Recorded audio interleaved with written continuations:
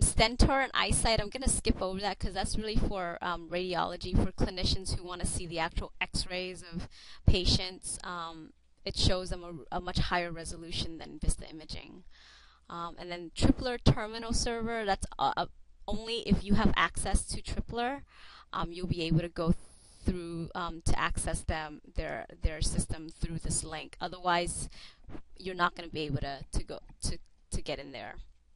Up to Date is another website for nursing staff or clinicians or providers, and I believe it discusses or it talks about drugs, different types of drugs, yeah, and drug interactions. So it's good for pharmacists or other clinicians.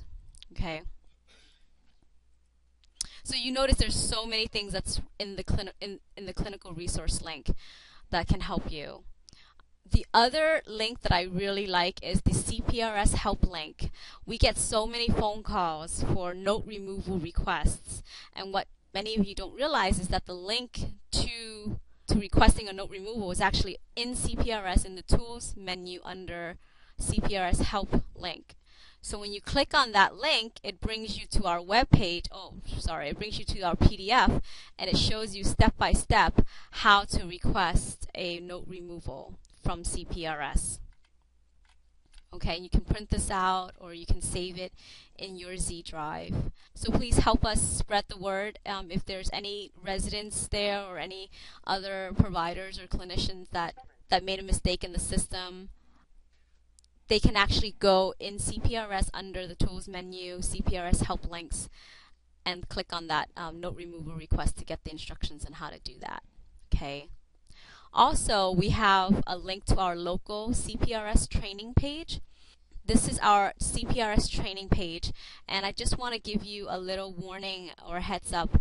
I haven't been a webmaster for our facility for quite a while now, but I've still was tasked to update our website. But recently, because of CRISP, I think you guys might have heard, the IT folks, they've cut off all of my access to the web server, so I no longer can do updates, even if I want to. So what you see here, it's going to be moving. I'm going to move all of these training demos and PowerPoint slides and everything. I'm going to move it all onto YouTube, which is actually even better than our website because it'll allow you to watch these videos and PowerPoint presentations and recorded classes at home without the firewall. So stay tuned. As soon as I get to move a few of the classes and I can test it out, make sure it runs well and it streams well, then I'm going to do a class on it and show you guys how to subscribe to our YouTube channel. So hopefully in the near future, maybe another week or two, I'll have something to tell you guys or to update you on. But in the meantime, feel free to access or continue to access our local training page. All the information there is up to date as of right now. We also have a link to the CPRS homepage, the national one. So just in case for any of those of you who are VAPIHCS on the call, if you are interested in reading up about the latest patches for CPRS or looking into specific packages, you can go in here. These are all the different guides and patches that we have for CPRS. And then there's another link that it's not on the tools menu, but I want to point out to any of the VAPIHCS that are on the call that really, really helps you out and nobody really knows about. It's it's called the Vista Documentation Library, and it's really a good resource for anyone who's in charge of their own Vista package. So the actual link is www.va.gov/VDL. And when you click on that, when you go to that page, there's different choices. There's clinical packages, there's infrastructure packages, there's finance packages. So for anybody here that's like in payroll or in firms, you could actually go into the financial administrative package, and then you can go into there, and there's user manuals, there's technical manuals, there's a whole bunch of information there that will really help you do your job. So as an example, I'm going to go into clinical because it's our focus here with our CPRS Lunch and Learn. And you see there's so many Vista packages here. So let's say I was a pharmacist, let's say, and I was interested in reading more about the adverse reaction tracking package.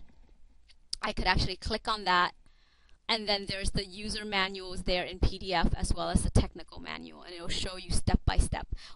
We here, Paul and Mel and Sharon and myself, we often get phone calls about how to do certain things in some of these packages, and unfortunately we're not the experts in there. We support the entire structure maybe, or maybe stuff that's related to CPRS overall, but when it comes to individual packages we don't really know it because it's just too granular of a detail. So we often would refer the person to this website, and from there they can print out the tech manual. And as a matter of fact, a lot of times we look in there ourselves to try to help you guys out. And so this is where we go. This is our resource.